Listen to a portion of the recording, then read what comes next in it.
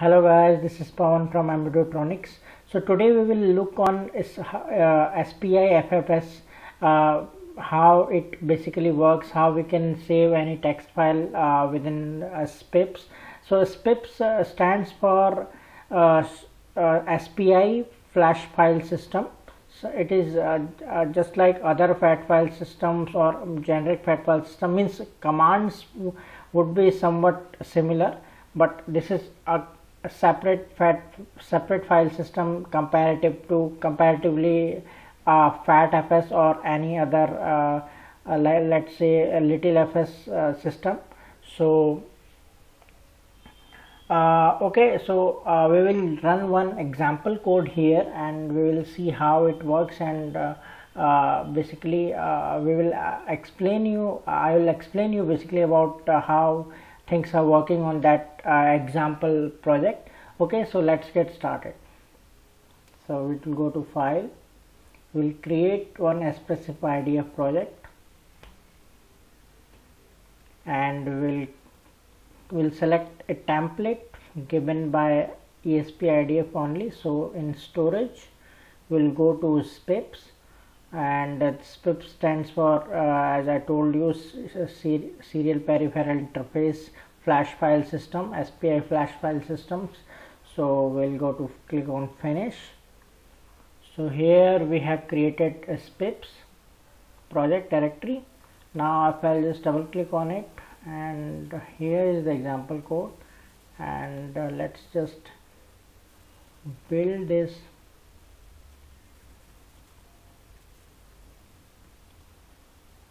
So everything is okay, COM4, and now this is let me just build this project.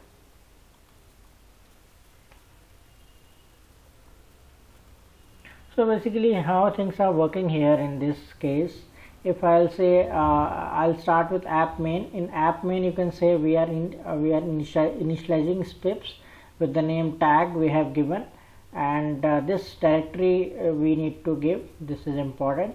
And then we have to mount the logical, we have to mount to make it a workspace inside flash memory.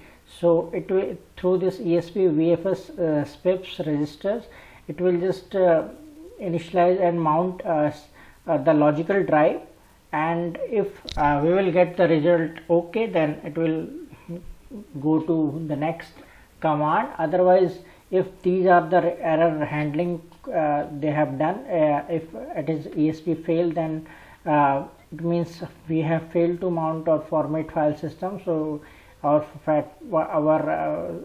SPIFFS does not format properly, or failed to find SPIFFS partition did not get partition, or failed to initialize SPIFFS.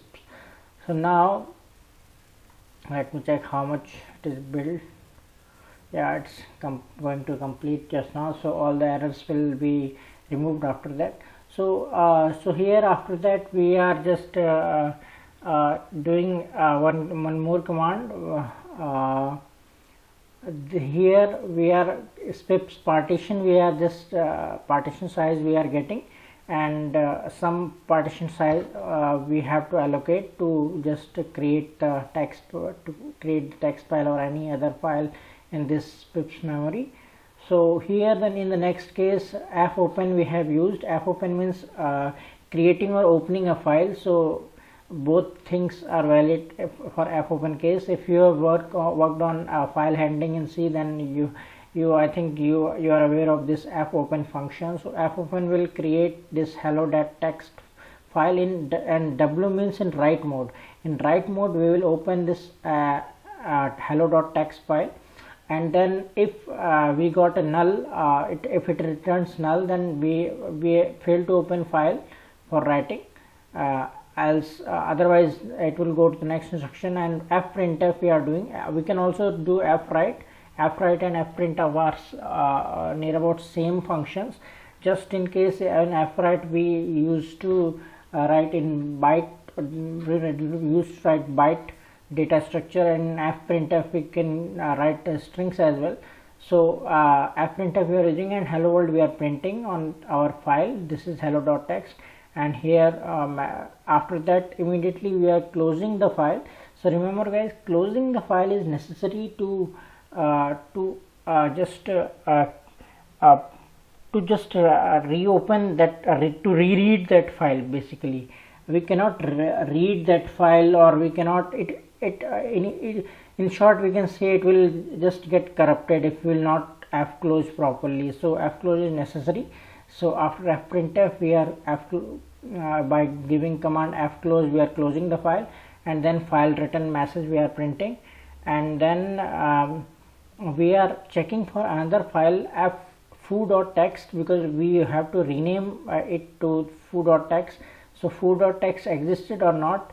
That if it is exists, then delete it. If it exists, and deleting we are doing by giving the command unlink. Unlink is the command to delete any file, and then rename original file. So here hello.txt we are renaming it to foo.txt, and here again rename failed message we will get, and we are opening the renamed file for reading. So again that command fopen, and now it's in read mode. You can see guys, initially it was in write mode, now it is in read mode, because we are not writing but we are reading here. So if again we get null, then again we can say that failed to open file for reading, otherwise it will just go to the next line, and fgets, and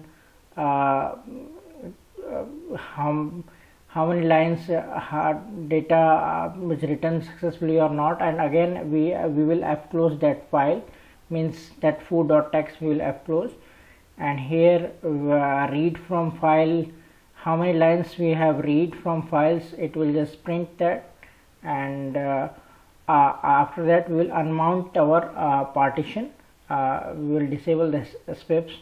So this way these things are working.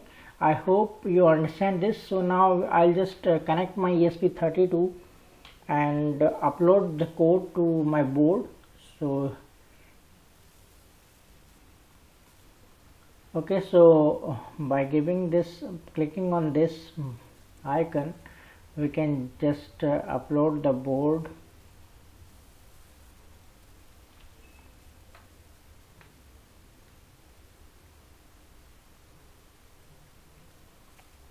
So guys, it's uploading. Now we can open the serial monitor to check how we are getting the data. So here you can see detected size 4096K larger than the size. This is the message, and then starting scheduler on app CPU, initializing SPIFFS, this is correct. Partition size total 8,96,321 bytes is partition size over, and used is only 502. Opening file, file written, renaming file, reading file, read from file hello world, SPIFFS unmounted.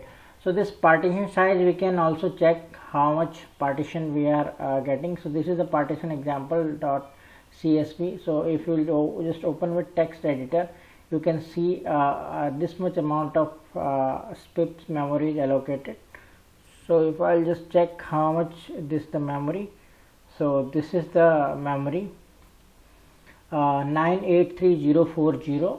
So this is the memory, and the total we have used memory is somewhat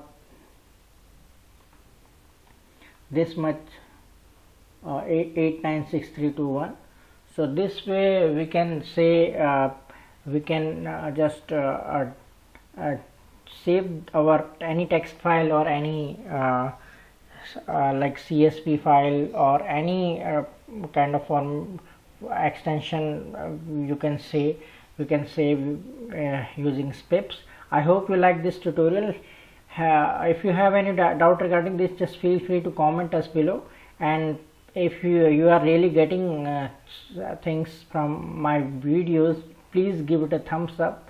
It will just help me to motivate to make more videos like that. Thank you guys, thank you very much.